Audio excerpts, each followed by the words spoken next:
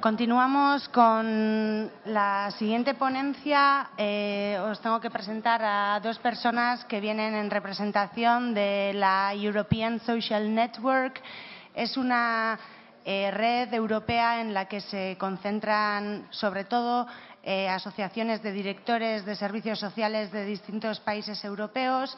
Ellos hacen grupos de trabajo y elaboran documentos de recomendaciones sobre temas específicos relacionados con los servicios sociales, y en 2012 se creó un grupo de trabajo sobre liderazgo, innovación y eficiencia en servicios sociales.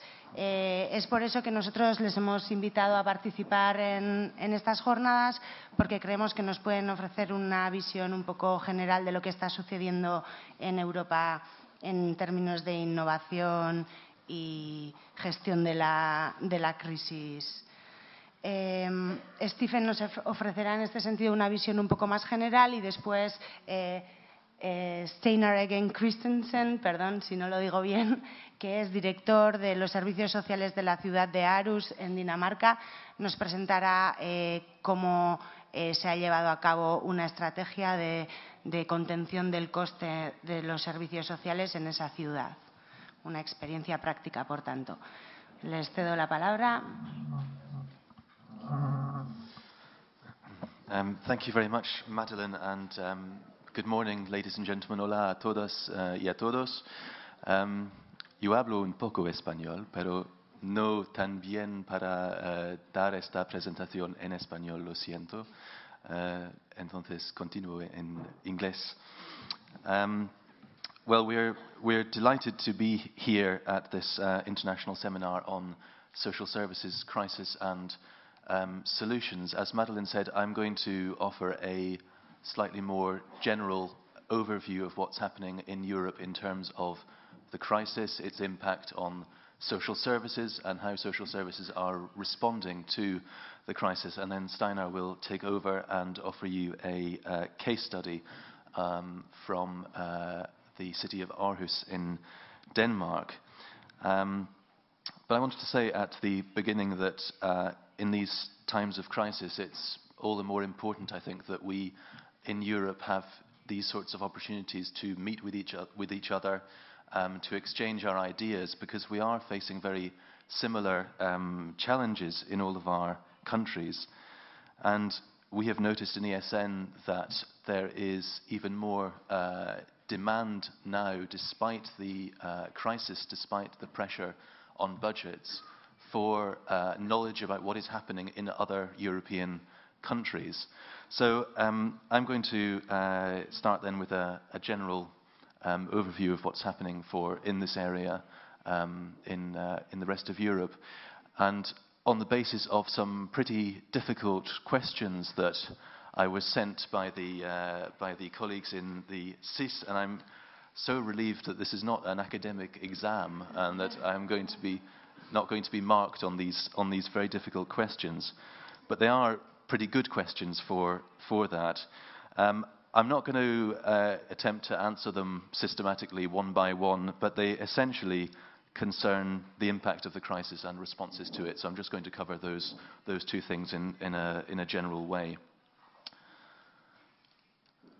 But first, I thought I should start with an easier question, which is to explain what is the European Social Network. Madeleine explained it a little bit already in Spanish, and she knows it because the SIIS is a member of the European Social Network. But we are essentially a membership organization for directors and senior managers in social services in local and regional government. The members are associations of social directors, which exist in some of the countries, but also individual local and regional authorities. And in fact, regions have a particularly important, have a growing role in this area, and they're an important part of our membership, and there's an increasing recognition of the role of regions at the European level too. So. Maybe in order to help you understand a bit more the sort of organizations that are involved in ESN. These are the members in the Basque Country and in the rest of Spain. You can see that as well as one of the departments of the Basque government, we also have members from other regions in Spain: Catalonia, Galicia, Andalucía, and Castilla-La Mancha. And what we do is we organize different types of events. We have organized events that are quite similar to this one, but with participation from a wide variety of different countries. And in fact, last week, as an example, I was at a seminar that we organized in Germany on independence and inclusion in later life. That was in the context of the European Year of Active Aging and Solidarity between the Generations. And our next couple of events are more general about the design and the ethos of social services in the coming years.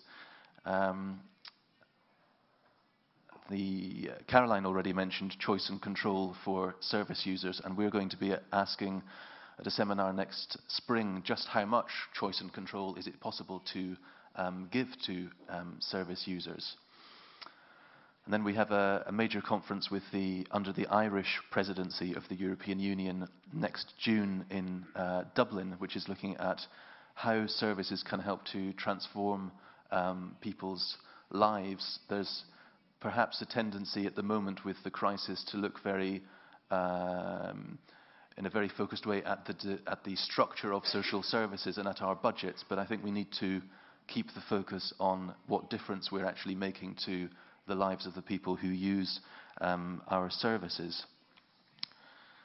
And this is a photograph of one of our working groups, of which Steinar is a member, and it's been the main way that we have monitored the impact of the crisis and the responses to it.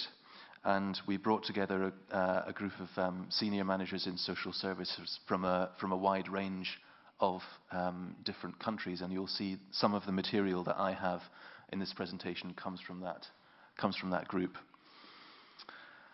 Well, so much for the easy question.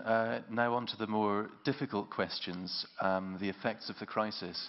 I think the first thing to say is that social services are affected by the crisis because the people that we serve are affected by it.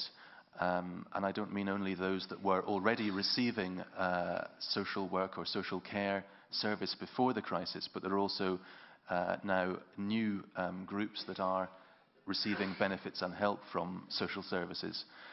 And this quite complicated looking graph shows the change in the long-term unemployment rate in Europe over the last 3 years. And you can see just a few observations. You can see that the biggest impact in the long-term unemployment rate was always in 2009, the beginning of the crisis, and that there was a greater impact in terms of age groups, on younger people, and in terms of gender, greater impact on women, and also a greater impact on people from outside of the European Union living in Europe than there were on the nationals of the EU member states. And education on the far right is also a big determinant of whether you are in long-term unemployment. However, there's only the European figures that are the statistics that exist are quite general. They have less to do with the more complex social work and care services that we're interested in here. So there's a few points here from a group of independent experts on social inclusion, which are funded by the European Commission. And they point to other social problems around debt, which has risen, probably as a result of unemployment as well. Housing costs are a major, having a major impact on people's, on how much money they have. And there's also an increased risk of severe poverty for people from certain backgrounds, migrants, people from a Roma background, and the homeless. population. However, I don't think that this is the time for defeatism, where we see all these graphs where everything is just getting worse. In fact, social protection, the European social model, is still making quite a big difference to people's lives. Now, these are, again, very general European statistics, but they're interesting because you can see that from 2008 to 2010, there was an 0.7 percentage point rise in the risk of poverty in the EU without taking into account social transfers, i.e. cash benefits.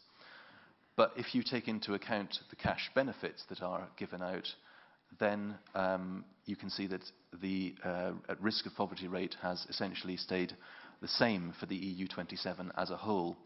I also put the figures up there for the euro area and for Spain, and you can see that social protection there has limited the increase in the risk of poverty rate, though it hasn't kept it stable as for the average, for the European average.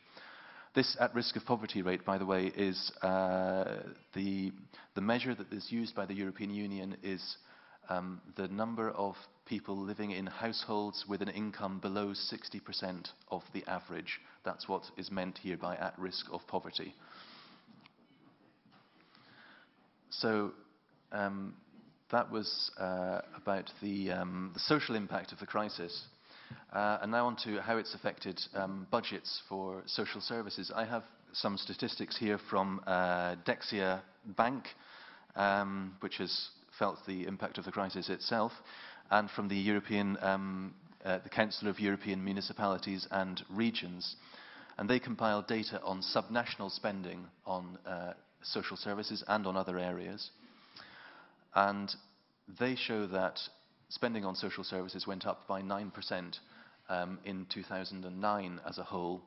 So, but then they say because unemployment fell more into 2011, the growth in social spending at subnational level was a little bit smaller. Now, this isn't only to do with the crisis. I've heard that here in the Basque Country you've had a new act on social services, and also at the Spanish national level there's the dependency law. So there are also virtually constant legislative reforms going on in countries. And one of the trends is to actually give municipalities more responsibility, more competences for social spending, and that's partly responsible for these rises in the EU average.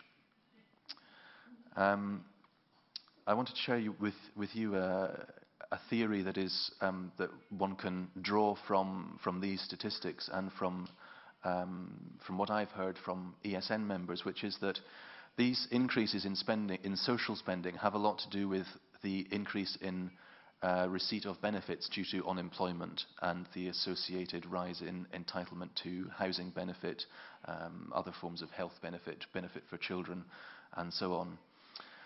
So perhaps spending on benefits is rising, but I would posit that investment in services is decreasing or is staying the same. And that might mean that we are responding still in Europe to people's immediate material needs, particularly those that have been worst affected by the crisis, but perhaps we're not doing such a good job at helping them to manage or overcome their problems, and that would include those who were already receiving social work or care service before the crisis hit. So that's a little theory, and it would be interesting to hear your reactions to it. However, I've only shown you the global European statistics so far, but of course there are huge differences between the member states and also within them. And there's no real logical grouping of countries in this graph, which shows the percentage increase in subnational spending on social services in 2011 compared with 2010. You've got Romania and Latvia, who had some pretty dramatic decreases in social spending. I think that has to do a lot with reduction in staff costs, reduced salaries. But at the top of the graph, you have Portugal, which has seen also some dramatic effects of the crisis. And what we're seeing in Portugal is that municipalities are, citizens expect help, they expect emergency social aid from the state. And because the municipalities are the level that's closest to the citizens, they get the requests for help, they get the demand for help, and that Portuguese municipalities have responded to citizens' expectation, and therefore their spending, which was very low on social services and social benefits before the crisis, has actually risen slightly. So what are social services, how are social services in local and regional governments responding to the crisis? What are they doing? Well, there are some short-term immediate cost-saving measures that can be used, and they have a lot to do with staff costs, which make up something like 80% of the budget in the area of social services. That's services rather than benefits. So 3 of these points have to do with staff, freezing recruitment, making some staff redundant, i.e. they lose their jobs, or introducing pay cuts for staff in social services. Users, particularly older people, are also being asked to pay more for social care services. And the middle point is about outsourcing, contracting out services previously provided by municipalities or provinces or regions themselves to external providers. And this point says that there is more outsourcing now, but we've also heard that there is actually more, there's also some insourcing going on. So some municipalities are taking their services back in-house because they want to get a better control of the budget, of the spending, and they can do it better when it's when they're managing the services directly. However, besides these short-term cost-saving measures, there are also some strategic choices that can be made in social services, and a lot of them, again, have to do with the staff. They have to do with looking after and investing in the staff's skills. They're also under some strain. They may have had pay cuts. They may have there may be an increasing caseload for staff. So I think we do have to take good care of them as well. We also have to look out for team managers at the local level, because they're the ones that are controlling the flow of casework and how much time is spent with each person. And if we can, we don't just need in the social services sector people who are good social workers or good care professionals. We also need people who are good managers, because in this sector we're looking after major budgets, and we have to have that sort of managerial skill in the sector as well. So staff are an important way of seeking improvements in service managements, but so are the people who use the services. They might actually have some pretty good ideas about how to provide a better service to them. Since we're trying to help them, there's perhaps a tendency, even before the crisis, when there was an ever-increasing budget for social services. Those were the good times in some countries, and there was perhaps a tendency just to do more of the same, to provide more of the same service, more of a traditional service model. But maybe that's having to change a little bit now because of the crisis, and maybe we need to go to the people using social services more and say, well, what do you actually want? Is this the right sort of service, or can we offer you something a little bit different? And that might result, perhaps slightly controversially, in those services that people want actually costing a little bit less, or in spending less on some groups who don't need as much help as we thought they did, but spending a little bit more on other groups who need a little bit more help. And the last point, it came up in the questioning earlier, the family carers and volunteers in Europe are a major part of our welfare model, and they're probably not well enough valued and supported at the moment, despite the very high level of care needs that they actually cover. I believe there's an estimate for the pan-European level that family carers cover something like 80% of all the care needs in Europe.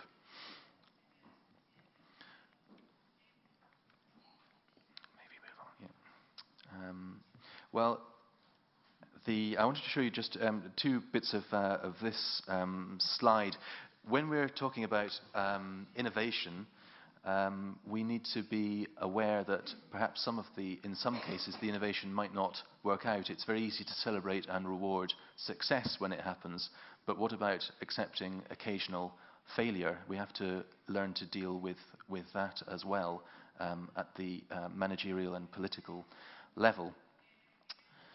A few points on social investment, since I believe that we're all now more and more interested in economics. We're all becoming amateur economists because we're watching what's happening in the Eurozone. But in social services, we're used to justifying what we do in terms of the values. You know, it's a good thing that we help people who in need. But we also have to learn to justify our investments, for example, in the area of mental health or in early childhood services in economic terms, and there are some models around that do that. I'll finish with this slide. You know that in London this summer we had the Olympic Games and the Paralympic Games, and I had the good fortune to go and see a couple of the sports being played there, both for the Olympics and then for the Paralympics. And as if it wasn't amazing enough to see the Olympic athletes competing, when you then saw a couple of weeks later the Paralympic athletes, people with so-called disabilities, doing some pretty amazing things, it was quite inspiring. And these are people who are fit and dedicated and competitive, and they were out there in the stadiums taking risks. They were enjoying life, and they were actually also entertaining people. And to get there, they needed a strong team of supportive people around them, and perhaps there are some lessons in that for social services too. So I'll pass on now to Steinar for a local case study from Denmark.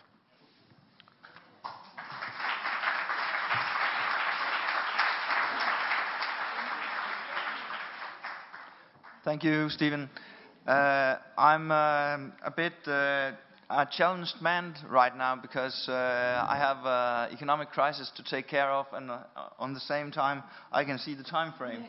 So I don't know if it's okay if I at least spend 10 minutes. I'll cut down the presentation, but I think I need 10 minutes at least.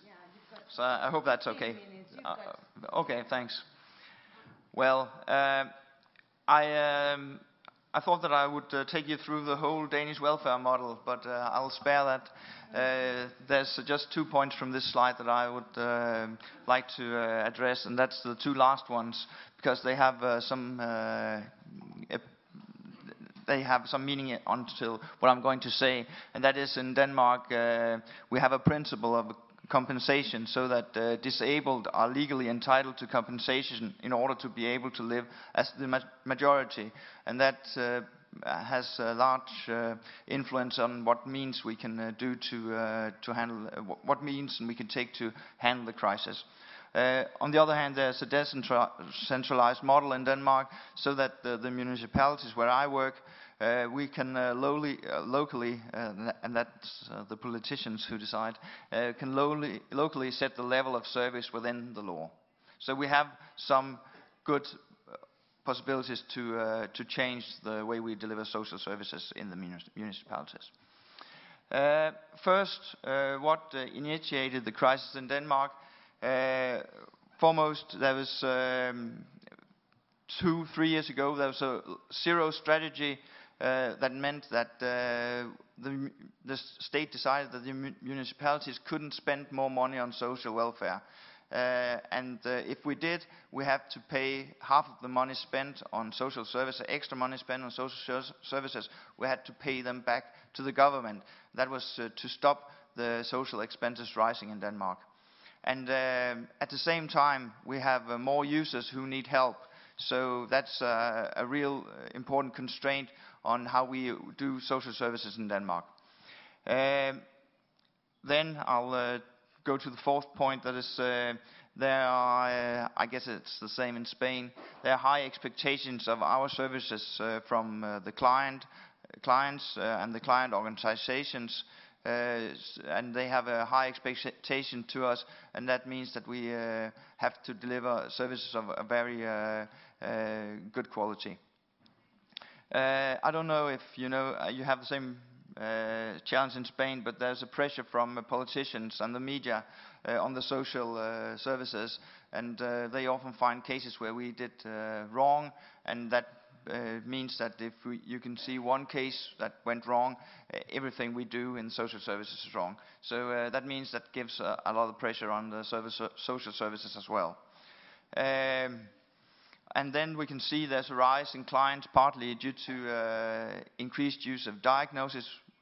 We are much better now to diagnose the users, but that means that they have an expectation of we can help them and give them very specialized help. So that means that we have to take care of that group as well. So we can see in Denmark that the expenses are on the rise, the demands are on the rise, but it didn't happen overnight. It's built up during years. And when I describe the crisis in Denmark, I think it's important to say it's not, as I see it, as severe as the crisis in Spain when I look at your unemployment figures. So you probably cannot compare the two countries, but I hope what I'm going to say afterwards will give you some inspiration to work with the social services. Just shortly about Aarhus, the city where I'm from. We are the second biggest city in Denmark. I don't know if you know Aarhus, you probably know Copenhagen. That's the capital. And we have about 350,000 inhabitants in Aarhus. We're placed in Jutland, as you can see on the map. We're in the central region of Denmark. And in the Department of Social Service, where I'm head, we have a budget about 300,000 euros. No, 300 million euros, it should say. Yeah, otherwise I have a lot to attend to when I come home. And we have about 2,800 employees, and the clients we serve is disabled adults. We have social psychiatry and socially disadvantaged people. We have homeless and abusers, and we have children at risk. That's the main target groups we have in the social services. Now I will show you the economic problems that I have been facing during the last 3 years. As you can see in this figure, we have the green is our spending, and the red one is our budget. That means that we have been overspending quite a while due to the problems I showed you before. And at the same time, you can see that the budgets are being reduced. So we have cut back the spendings for about 8.5–10% during the last 2 years. And that's been a rather rough period, and I'll go to how we did that. You can see that the number of employees in the department has been falling from about 3,100 to 2,700 during these 2 years. So it's been a quite drastic fall in the number of employees. At the same time, we have had more users that we had to help. At the daytime activities, we have a rise of 18% of users, and in our living and housing services, we have a rise of 14%. So at the same time as we've been cutting costs, we have been transforming the organization so that we can help more people at the same time. What did we do to do that? There's a lot of different initiatives to handle this crisis. First and foremost, we said that we had to go back to basics and being good at doing exactly the things that the users needed, and cutting back on things that might be interesting for us to do, but didn't affect the users that much. So that was one thing.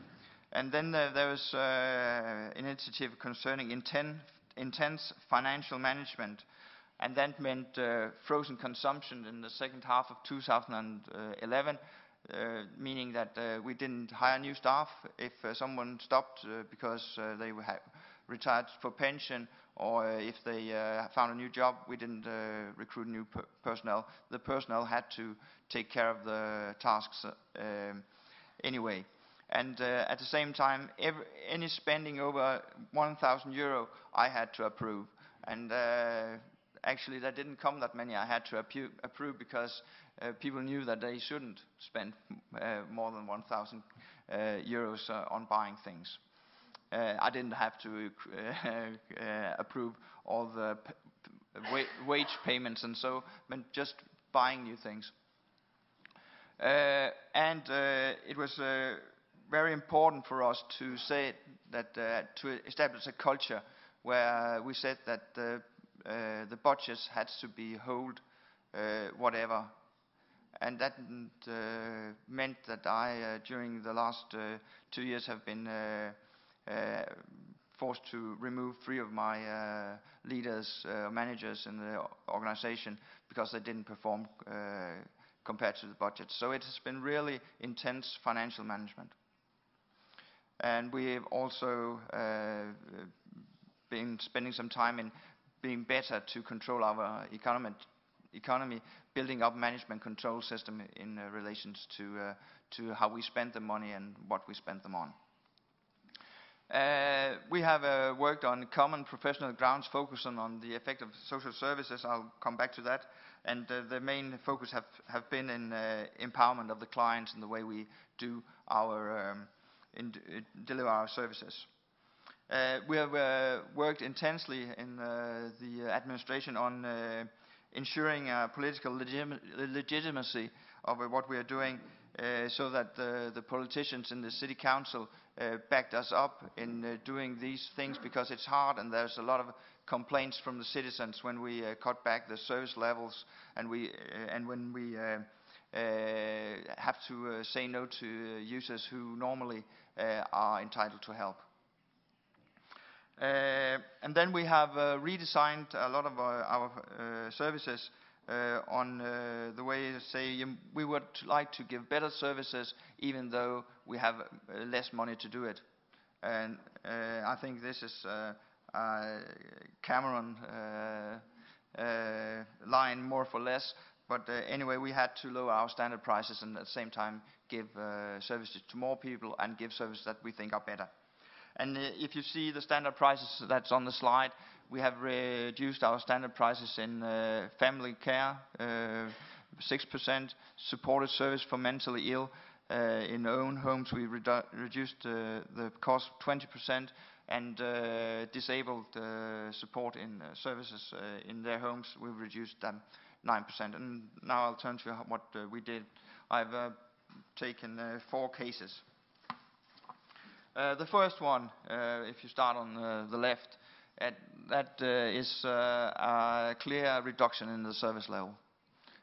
We said here that if we have an intake of 13% extra disabled people who need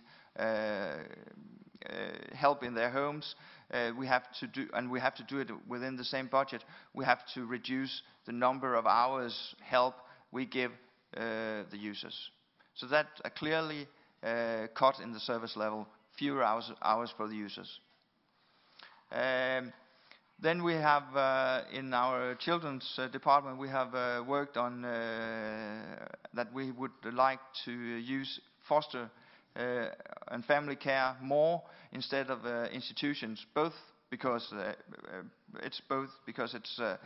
we think it's a better way to deliver social services, but it's a cheaper way. A family care, a foster family costs half as much as an institution, one place in an institution.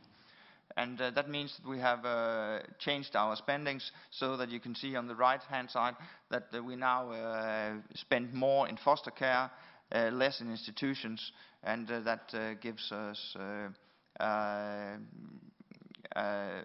economic win at the same time that we can deliver services for the children who need placement. You can't see it on the slide, but at the same time we reduced the number of children placed outside their homes with I think 15%. And you can always discuss if they need a placement outside the home, but we think that we can give them other services that take in their neighborhood instead of removing them from their homes. In our Department of Mentally Ill Adults, we have worked with a recovery process. We have our recovery strategy that's based on empowerment. We take the outset in the users' dreams and needs and ask them what kind of services they would like in their single case. And many of them actually do not want to live in an institution. They want to live like the rest of us. So we have worked for several years very orientated towards that we would like to reduce the number of mentally ill in institutions, residential homes, and instead give them support where they live in their own homes, in their own apartments, and give them help during the daytime. And as you can see, our spendings in Aarhus, so here I've compared it to Copenhagen. Copenhagen is twice as big as Aarhus, but if you see the spendings, we have very, very little spending on residential homes, but we spend the money on in-house support and day activities instead. And when we measure the user satisfaction, we have very, very good user satisfaction also compared to Copenhagen.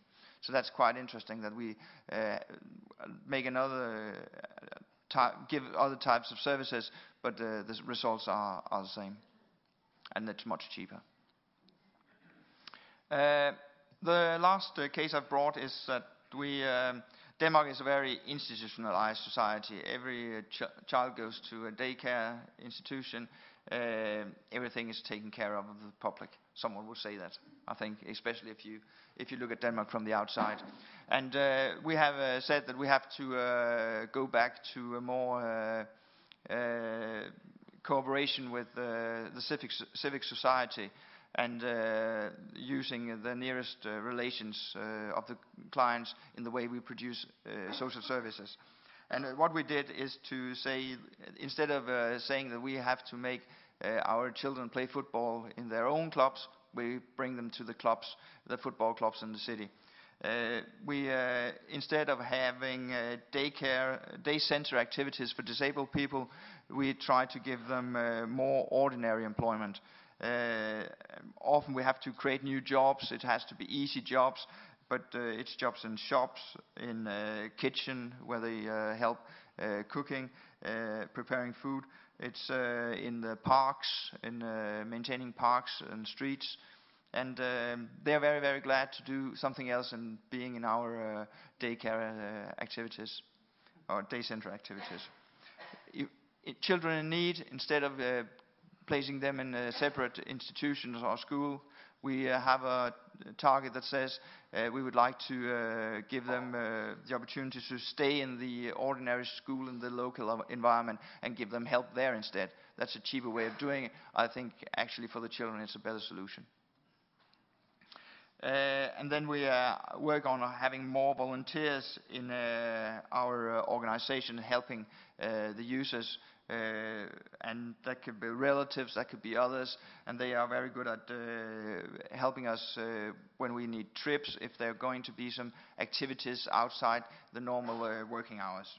So that's some of the ways we've been working with cutting costs. So we both cut the service levels, but we also been working on finding new ways of solving the tasks we have in social services.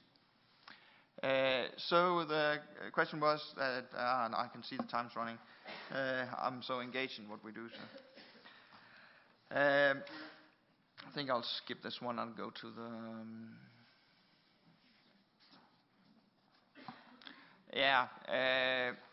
I'll turn to the two last dots here. We have tightened up and cut the costs, but if we look at our user satisfaction measuring, we can see that there's a marginal effect on if you see how much we've cut the costs, and at the same time it's almost the same user satisfaction. Our employees are less sick now than they were 3 years ago, and that if you compare that to the working environment, that's actually a very important indicator. So that things are going well, even though we have been through rough times. As I see it, there are a few areas now in the organization where we cannot cut any deeper. So we try to find the cost reductions other places now. I think it's been important in the process that there has been an inclusion of employees and leaders on the ways in both explaining what we are doing so that they have an insight in what's happening in the organization. Of course we have had a lot of communication both with and cooperation with both the users and our employees. I can say that the employees have been very unsatisfied with the budget constraints, and that's of course made things difficult, but we have tried to be as open and communicating as possible on why we're doing it, that the budgets have to be met, and asking for ideas to how we can do it in a good way when we have to do it anyway. And then the last one, prospects for the future. First and foremost, we cannot expect higher budgets. Some of my employees, even some of my leaders say problems will solve next year because the budgets will rise. I don't think so. We just made new cuts for the budgets for 2013. So I think we have to find other solutions than waiting for the budgets to rise. And what we must stay focused on is tight financial management. We have to keep on innovating and rethinking the social services with empowerment strategy, and involving the users in how we plan the welfare services, and also on the ways measure what results, what outcomes comes from the services that we deliver, so that we spend our money on the services that gives the best results for the users. Yes, that's it.